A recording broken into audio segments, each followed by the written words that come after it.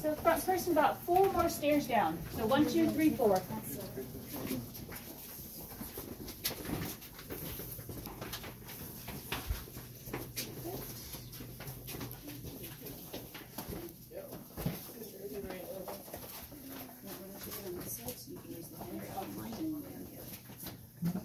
Everyone squeeze your close. Get used to those cave buddies again.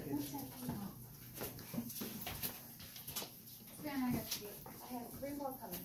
3 more from the shop. How's everyone feeling? It's worth it already. I agree, especially when it's like 116 outside.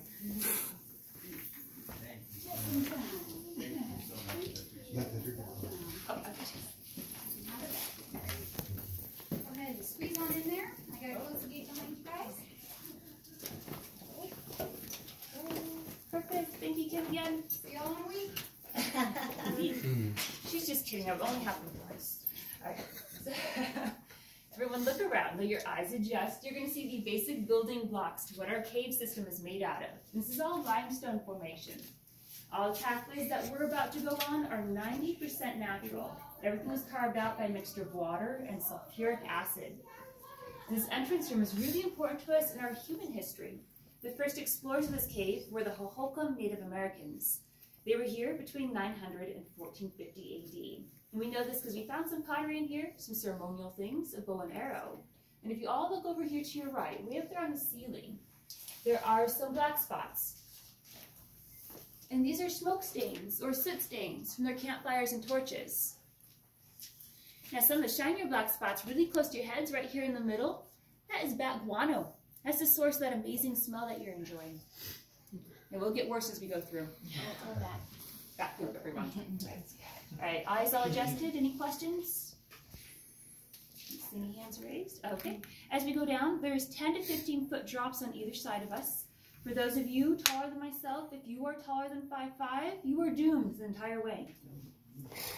Huge into the right, okay? Alright, my front person, I'm actually going to squeeze in front of you. When you bump into a stone or something interesting, I'll be there first.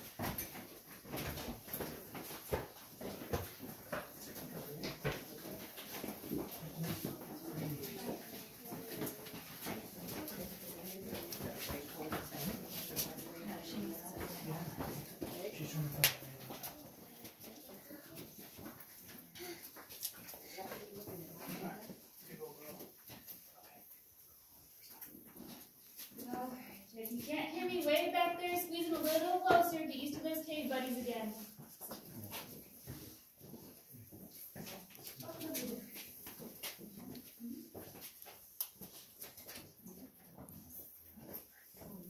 All right, everyone. Now we are in picture-friendly caves. So yes, grab a pictures, just mind your flash. Do not blind the tour guide. You do need her. And if at any point in this tour, if you do happen to see a bat fly through, do not flash the bat. Startled bats release everything in their body. Yeah, not an experience you want today. Now this beautiful room, this is called the Crystal Forest. It's named for the crystal formations. These sharp, pointy crystals hanging above your head. They look like icicles. These are called stalactites. And the easiest way to remember them is by saying they hang tight to the ceiling. Now these are formed a very long time ago by water dripping from the surface of the cave. And as the water dripped, the many layers of bioclastic limestone, which is limestone that is full of compacted, fossilized marine animals like fish and snails. The water would gather calcium, mixed in with carbon dioxide, droop down and form those calcite crystal stalactites. So in very overly simplified terms, those are hard water streams. Something to think about, everyone. You may notice that nothing in here is dripping water right now. That is because Colossal Cave is not a wet living cave. This is a dry, dormant cave system.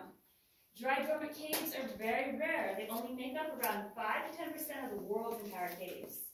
And because we're in that dormant stage, everything in here is covered over with this really thick layer of protective dirt or debris. So in order to see an exposed calcite crystal, you have to look at this guy right here beside me. And this formation is called a stalagmite. They usually form under the stalactites. So the stalactites drip down, they grow this calcite deposit underneath. And the reason that this one has an exposed crystal is because a lot of people have rubbed off that protective layer of dirt with their bare hands. Now there's so many layers of oils, salts, sweats, lotions, germs, you name it, on this rock. It has a barrier on it like a raincoat. So if we ever do get water in the cave, now the water will drip down, roll off the side, and this formation won't grow. So this is called a dead formation. So I would tell you, don't touch the rocks. This is the one exception though. This is Old Baldy, the good luck rock. So even if you touch him, you won't bump your head. So a couple of you might want to give this a try. Now this is the one and only rock we'll let you touch. Get it out of your system, right here.